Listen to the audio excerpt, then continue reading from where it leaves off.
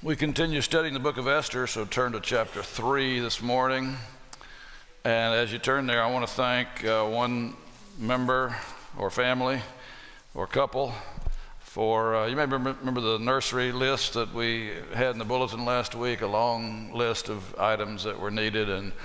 And one of our members, he, she, they, purchased all of those for us. And I don't know if they want to be anonymous, so I'll play it safe, but I do want to say thank you very much. And I love that because I think generosity breeds generosity. And it's a good thing for us to learn to be generous. What do we have that we have not received, as the Bible says elsewhere? Well, if today's your first day with us, we're studying this seemingly irrelevant book by the name of Esther, which I trust we'll find a great deal of relevance in it as we move through these chapters. This was occurring during the days of the Persian Empire, and the Jews were scattered throughout that empire, having been carried into exile more than 70 years earlier by the Babylonians. And since that time, when the Persians conquered the Babylonians, they allowed the Jews to return home. Many did, but many did not. After all, they'd been in Persia for more than 70 years, and it was home. And the Persian Empire was known for its general tolerance of ethnic minorities, and so many stayed. Unfortunately, things can change in a hurry, and the empire was about to turn very, very nasty. Let's pray. Lord, thank you for your word. We rejoice that it never returns void, but accomplishes what you please, just as the rain and snow come down from heaven and water the earth and cause it to bring forth and bud. So may your word and its great relevance for us speak to our hearts today and in the coming weeks, that we would grow in the grace and knowledge of our Savior, that we would learn not to misread the signs, that we would learn to trust you, that we would learn to get off the throne ourselves, and that we would learn that you never slumber nor sleep, but always accomplish your purposes according to the counsel of your own will. So bless our time together this morning through Christ our Lord, we pray. Amen. Esther 3, after these things, King Ahasuerus, who was also Xerxes, by the way, I'll use the name Xerxes more than Ahasuerus, because Xerxes was his Greek name and it's easier to pronounce. But after these things, King Ahasuerus promoted Haman the Agagite, the son of Hammedatha, and advanced him and set his throne above all the officials who were with him. And all the king's servants who were at the king's gate bowed down and paid homage to Haman, for the king had so commanded concerning him. But Mordecai did not bow down or pay homage. Then the king's servants who were at the king's gates said to Mordecai, "Why do you transgress the king's command?" And when they spoke to him day after day, and he would not listen to them, they told Haman, in order to see whether Mordecai's words would stand, for he had told them that he was a Jew. And when Haman saw that Mordecai did not bow down or pay homage to him, Haman was filled with fury. But he disdained to lay hands on Mordecai alone. So as they had made known to him the people of Mordecai, Haman sought to destroy all the Jews, the people of Mordecai, throughout the whole kingdom of Ahasuerus. In the first month, which is the month of Nisan, in the 12th year of King Ahasuerus, they cast pur, that is, they cast lots, before Haman day after day, and they cast it month after month, till the 12th month, which is the month of Adar. Then Haman said to King Ahasuerus, "There's a certain people scattered abroad and dispersed among the peoples in all the provinces of your kingdom. Their laws are different from those of every other people, and they do not keep the king's laws, so that it is not to the king's profit to tolerate them. If it please the king, let it be decreed that they be destroyed, and I will pay 10,000 talents of silver into the hands of those who have charge of the king's business, that they may put it into the king's treasury." So the king took his signet ring from his hand and gave it to Haman the Agagite, the son of Hammedatha, the enemy of the Jews. And the king said to Haman, "The money is given to you, the people also, to do with them as it seems good to you." Then the king's scribes were summoned on the 13th day of the first month, and an edict, according to all that Haman commanded, was written to the king's satraps and to the governors over all the provinces and to the officials of all the peoples, to every province in its own script and every people in its own language. It was written in the name of King Ahasuerus and sealed with the king's signet ring. Letters were sent by couriers to all the king's provinces with instruction to destroy, to kill, and to annihilate all Jews, young and old, women and children, in one day, the 13th day of the 12th month, which is the month of Adar, and to plunder their goods. A copy of the document was to be issued as a decree in every province by proclamation to all the peoples to be ready for that day. The couriers went out hurriedly by order of the king, and the decree was issued in Susa the citadel. And the king and Haman sat down to drink, but the city of Susa was thrown into confusion. All flesh is grass, and all its loveliness is like the flower of the field. The grass withers, the flower fades, but the word of our God stands forever. Well, by this time in the narrative, maybe a quick review is in order. Esther had become queen. Esther, otherwise an obscure Jewish orphan living somewhere in the Persian Empire, had been chosen, amazingly, to replace Queen Vashti, who had, to her credit, stubbornly refused to be objectified by the king. That was a good thing that Vashti did, but it cost her her role, her place as queen. And thus an international beauty pageant was held, and in something of a Cinderella story, Esther was chosen. The great historian Josephus tells us there were about 50 million people scattered throughout the Persian Empire. And the search was underway for the one who would be chosen to be queen.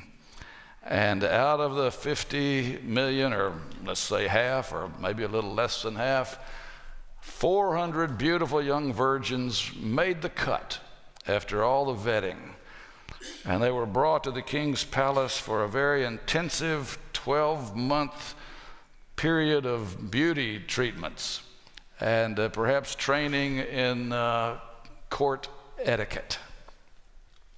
Now, some of you know that our youngest son was married 8 days ago, and I took mental note of some of the preparations that were made, particularly on the part of the women, and I noted that a few days before the big event that the bridesmaids and the mothers went and had their pedicures and their manicures, and then the big day came, and they went off to some place to have their hair done professionally and have the makeup and be all dolled up and beautiful. That's the idea, right? Right? What happens when it doesn't work? Some of them said, we look orange. And they washed the makeup off and they started all over. And that was just one of a number of things that didn't quite go according to plan. That's the way it is with most weddings. There's usually something that doesn't go quite perfectly.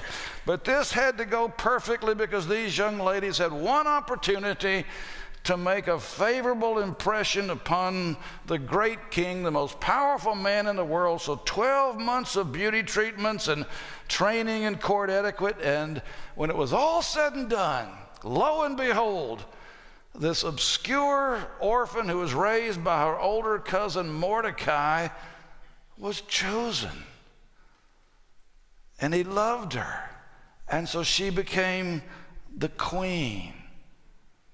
She was chosen by Xerxes because of her beauty, but more fundamentally, she was chosen by God and put in place by God to save God's people from this evil empire. Nobody knew it at the time, of course.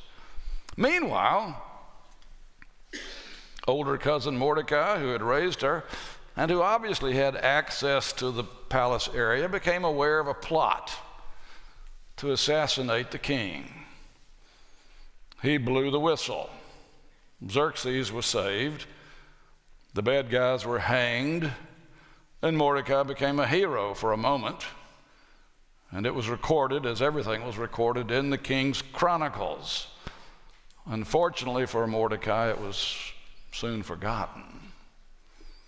But he did a good thing, and his act saved Xerxes. Xerxes was saved because of Mordecai.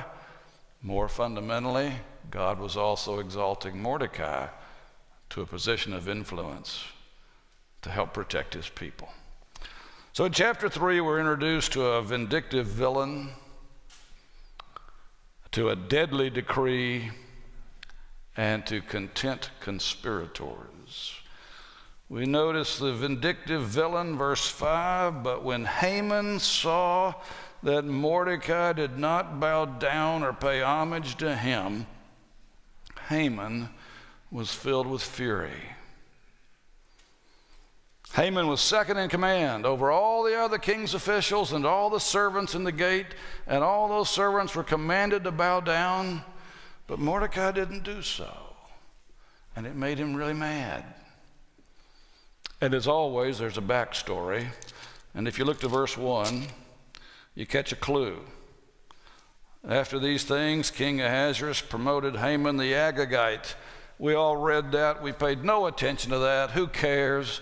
What is an Agagite anyway? Well, I'll tell you. An Agagite was a descendant of the Amalekites. And the Amalekites were the people that fought against Israel on their exodus 1,000 years before. And God didn't like that one bit. And he cursed the Amalekites, and he condemned them to extinction. Exodus 17, I believe. You can check me on that. But as we know, God's patient. And so he didn't get around to carrying out the sentence for 500 years until the days of King Saul. And he commanded Saul to go take care and finish the unfinished business. And Saul went to war against King Agag and all the other Agagites, and he won a very decisive victory. But he was told to kill every man and woman and child and animal and king, to annihilate these people. And you may remember the story. Samuel the prophet approached him, and Samuel said, have you carried out the command? And Saul said, oh yes, I've done it. And Samuel uttered those famous words. He said, well, what then is this bleating of the sheep I hear in my ears, and this lowing of the oxen? And Saul came close. He destroyed the Agagites, but he spared the best of the livestock, and he spared King Agag. And so God rejected King Saul right then and there. And Samuel took matters into his own hands, and the text is very brutal. It says he hacked King Agag to death right there. So, although 1,000 years have passed since the Exodus, and 500 years since the days of King Saul hacking prophet Samuel, hacking King Agag to death, both Mordecai and Haman knew their history. And for either one to respect the other was a bridge way too far.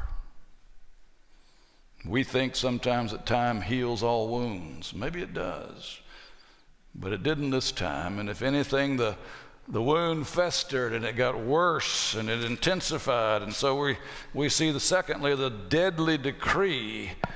Verse 6, but he, that is Haman, destined to lay hands on Mordecai alone. So as they had made known to him the people of Mordecai, Haman sought to destroy all the Jews. Every last one. The people of Mordecai throughout the whole kingdom of Xerxes. And so he persuaded the king to pass a law Those laws were irrevocable, as you know. And they cast lot for the date, and the date was set, and the law was passed, and the king signed it with his signet ring, and it was all established that the Jews would be history. On one day, every Jew destroyed. If you're like me, you say to yourself, you know, I would have expected Haman to wreak vengeance on Mordecai. But that wasn't enough. This man was mean. This man was bloodthirsty for revenge. He didn't want to destroy Mordecai. He wanted to destroy every Jew. And if you notice the language down here in verse 13, to destroy, to kill, and to annihilate. How many times does it need to be said? To destroy, to kill, to annihilate. Men, women, children, every Jew on one day. Now, Haman was shrewd enough not to tell the king the whole story.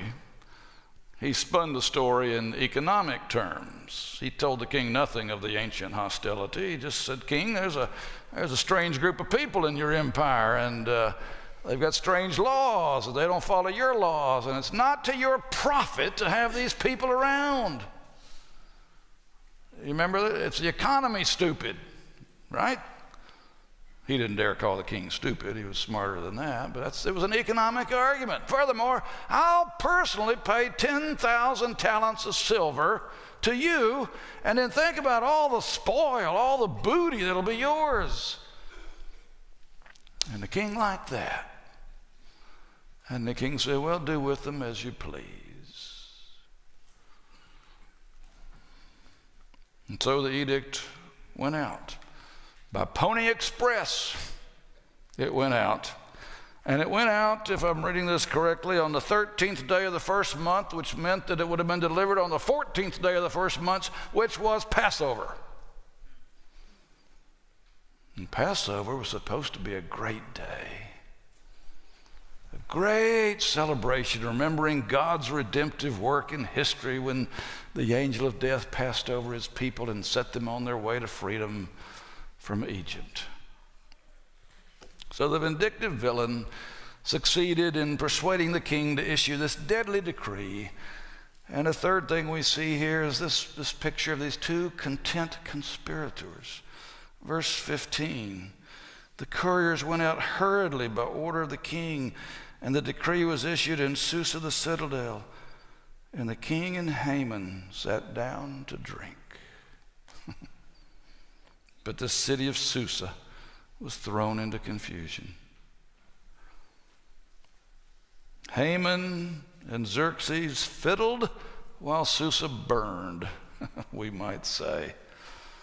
While the Jews gnashed their teeth and tore their clothes and put on sackcloth and ashes and wailed and lamented, and while the whole city was thrown into confusion, Haman's heart swelled with pride at what he was about to accomplish. And Xerxes' heart was filled with excitement as he thought about the economic windfall that he would soon receive. Oh, and by the way, in verse 14, where all the peoples are told to be ready, those two words carry with it the connotation that they were not to provide any assistance to the Jewish people. Just in case there might be some sympathetic person in the empire that wanted to shelter the Jewish people. No. The Jews were on their own. They were alone against the evil empire.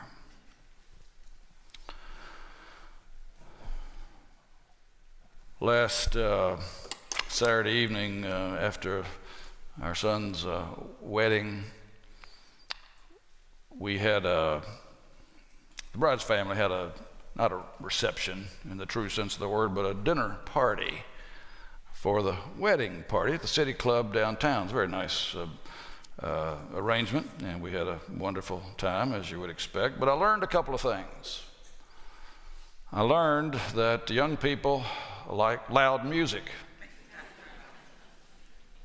real loud, and they don't mind a bit shouting at each other across the table while the music plays on. And furthermore, if you think it's too loud, it's because you're too old. There's some expression about that.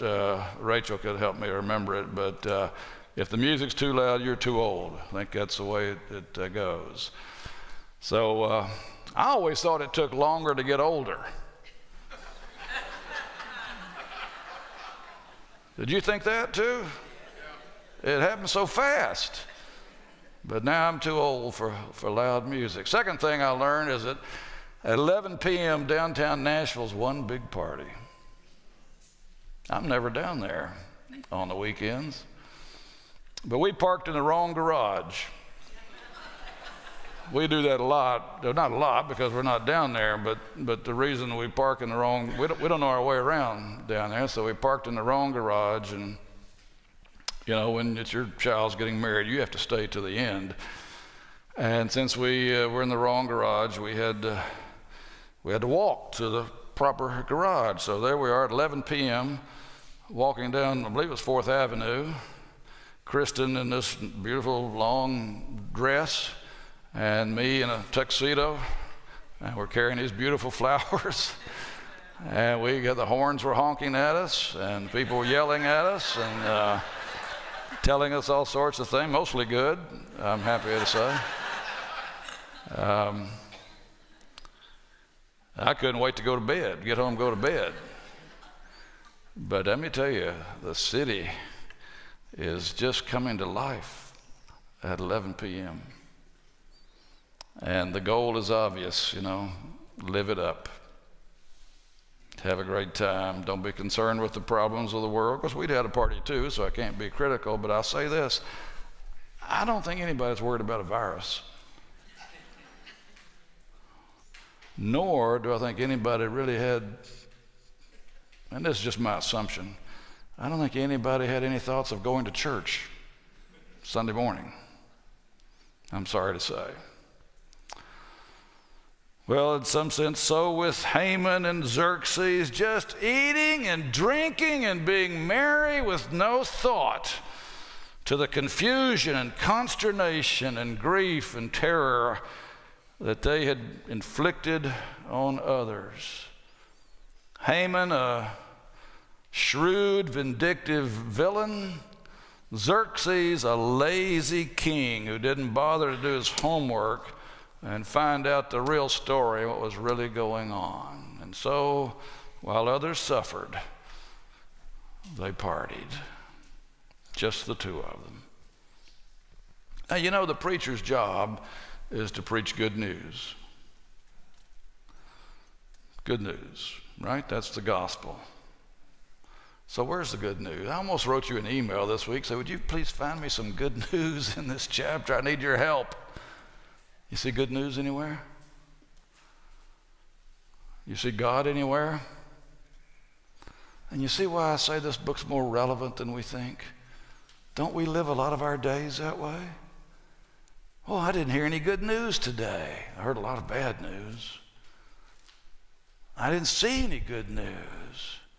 I didn't see God anywhere today or yesterday or the day before. I sure wish he'd show up and straighten out this world and straighten out this country and straighten out those people, straighten out that politician. Where is he? And so often we look at life this way, we draw precisely the wrong conclusions. We say, God's losing. Come on, God, we want you to win, but you're losing. And the gospel is powerless and the church is inept. And C.S. Lewis has a word for us. He says, we misread the signs. I mean, who would have read chapter 1 and looked at a drunk king and said, wow, look how God's at work there. Or chapter 2, international beauty pageant. God's up to something. Can't you tell? God's up to something. Or forgotten Mordecai. Where's God? Mordecai's supposed to get some reward, some recognition. Or when Esther went in to be with the queen, with the king for her one-night stand, would any of us have said, oh, our salvation is at stake here. Sure hope this works out. God, I sure hope you're at work. So easy to misread the signs, isn't it? Point is, Esther chapter 3 is not the last chapter. There's more to come. Remember the old parable about the little boy, young teenager I think it was, that got a pony? And all the villagers said, that's good. But the wise man said, we'll see. Sometime later, he fell off the pony and broke his leg. And all the villagers said, that's bad.